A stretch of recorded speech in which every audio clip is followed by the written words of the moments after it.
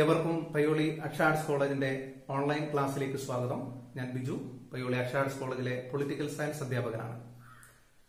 കഴിഞ്ഞ ക്ലാസിന്റെ തുടർച്ചയാണ് നമ്മുടെ ഇന്നത്തെ ക്ലാസ്.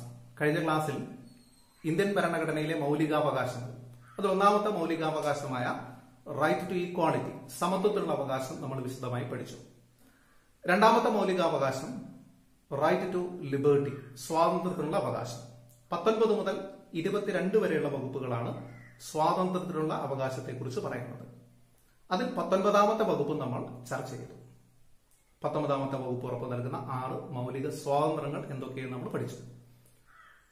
ഇതിൽ പറയുന്ന ബാക്കി 20, 21, 22 വകുപ്പുകളാണ് നമ്മൾ ഇന്ന് ഈ ക്ലാസ്സിൽ ചർച്ച ചെയ്യുന്നത്.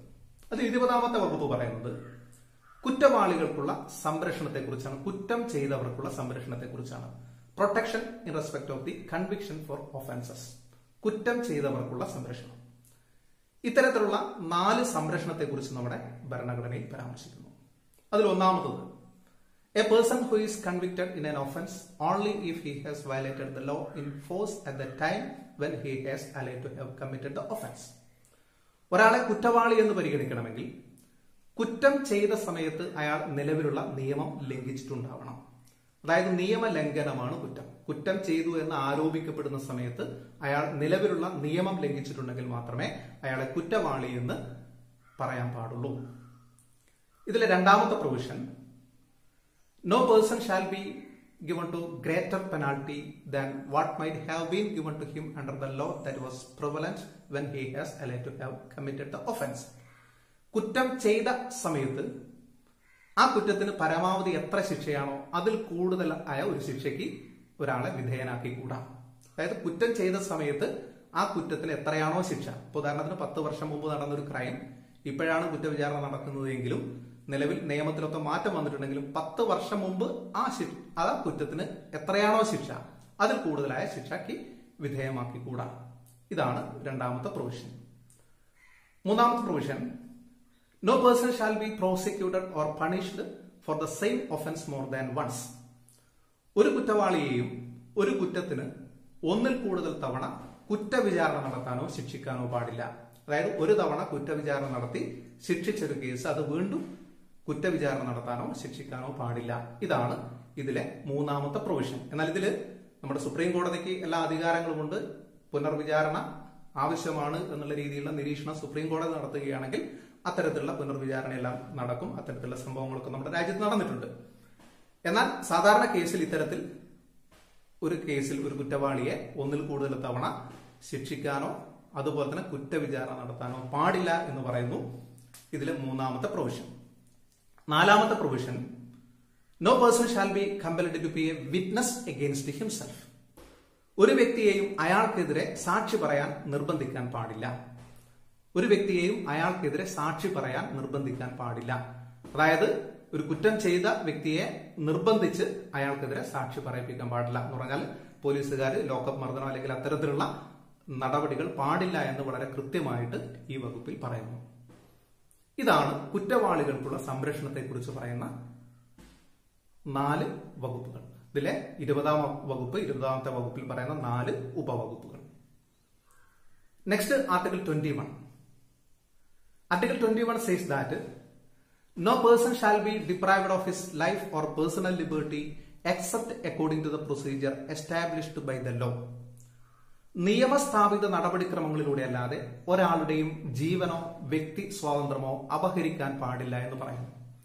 അതായത് നമ്മുടെ ജീവൻ അതുപോലെ തന്നെ വ്യക്തി സ്വാതന്ത്ര്യം, നമ്മുടെ ഭരണഘടനയിലെ 19ാമത്തെ വകുപ്പ് ഉറപ്പു നൽകുന്ന വ്യക്തി സ്വാതന്ത്ര്യം, ഇത് നിയമപരമായ രീതിയിലല്ലാതെ നിയമസ്ഥാപിത നടപടിക്രമങ്ങളിലൂടെ അല്ലാതെ ഒരാൾക്കും അല്ലെങ്കിൽ ഒരു വ്യക്തിക്കും അതിനുള്ള അവകാശമില്ല. നിയമപരമായ രീതിയിലല്ലാതെ ഇത് അപഹരിക്കാൻ പാടില്ല എന്ന് പറയുന്ന വകുപ്പാണ് 21ാമത്തെ വകുപ്പ്. നെക്സ്റ്റ് 21A, 21A എന്ന ഒരു പുതിയ വകുപ്പ് 2002 86ാം ഭരണഘടനാ ഭേദഗതിയിലൂടെ എഴുതി ചേർത്തിട്ടുണ്ട്. അത് വിദ്യാഭ്യാസത്തിനുള്ള അവകാശം മൗലികാവകാശമാക്കിക്കൊണ്ടുള്ള വകുപ്പാണ്. 6 വയസ്സിനും 14 വയസ്സിനും ഇടയിലുള്ള കുട്ടികൾക്ക് സൗജന്യവും നിർബന്ധിതവുമായ വിദ്യാഭ്യാസം, free and compulsory education to the children between the age 6 and 14. 6 വയസ്സിനും 14 വയസ്സിനും ഇടയിലുള്ള കുട്ടികൾക്ക് സൗജന്യവും നിർബന്ധിതവുമായ വിദ്യാഭ്യാസം ഉറപ്പ് നൽകണമെന്ന് പറയുന്ന വകുപ്പാണ് 21A, article 21A. Next article 22, 22ാമത്തെ വകുപ്പ്. 22ാമത്തെ വകുപ്പ് ഒരു വ്യക്തിയെ അറസ്റ്റ് ചെയ്യുന്നതിൽ നിന്നും അതുപോലെ തന്നെ തടങ്കലിൽ വെക്കുന്നതിൽ നിന്നുമുള്ള സംരക്ഷണമാണ് പറയുന്നത്. Protection from arrest and detention. Arrest ചെയ്യുന്നതിൽ നിന്നും തടവിൽ വെക്കുന്നതിൽ നിന്നുമുള്ള സംരക്ഷണം.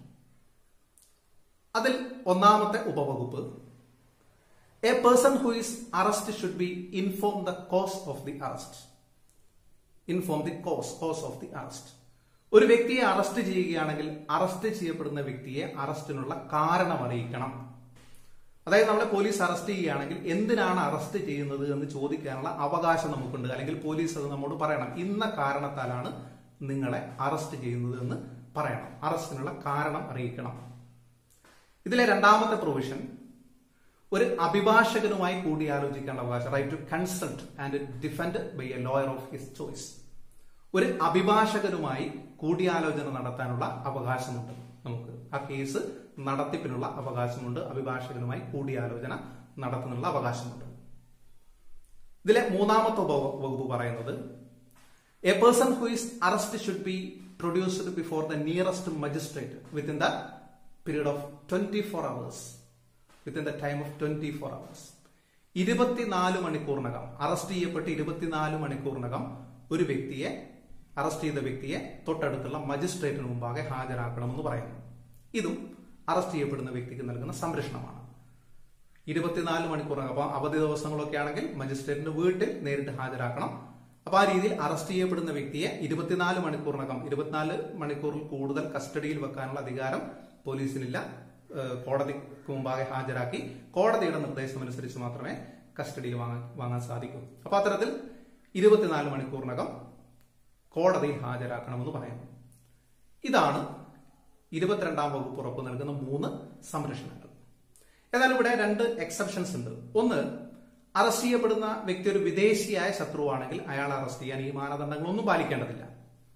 അതുപോലെ തന്നെ പ്രിവന്റീവ് ഡിറ്റൻഷൻ ആക്ട് അനുസരിച്ച്, കരുതൽ തടങ്കൽ നിയമം അനുസരിച്ചാണ് അറസ്റ്റ് ചെയ്യുമെങ്കിലും ഈ പ്രൊസീജിയർ ഒന്നും പാലിക്കാതെ അറസ്റ്റ് ചെയ്യാം. അത്തരത്തിലുള്ള നിയമം നമ്മുടെ രാജ്യത്തുണ്ട്.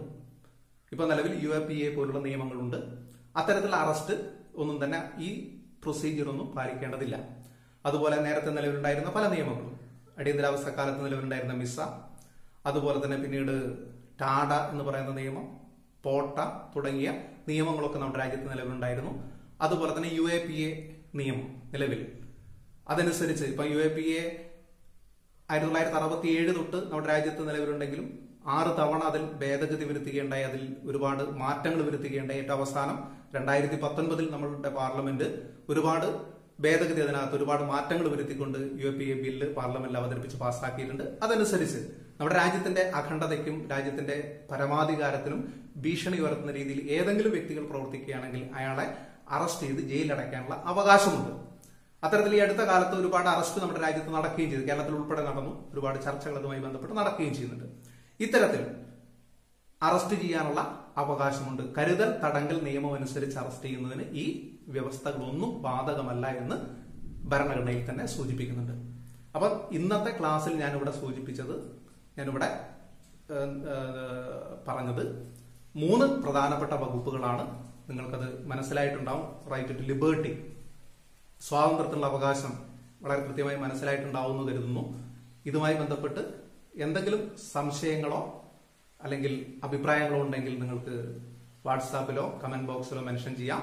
ഇതിന്റെ തുടർന്നുള്ള ക്ലാസ്സുകളിൽ മൗലികാവകാശങ്ങളിലെ ബാക്കി ഭാഗം തുടർന്നുള്ള ക്ലാസ്സുകൾ ഉണ്ടായിരിക്കുന്നതാണ്. എല്ലാവർക്കും നന്ദി.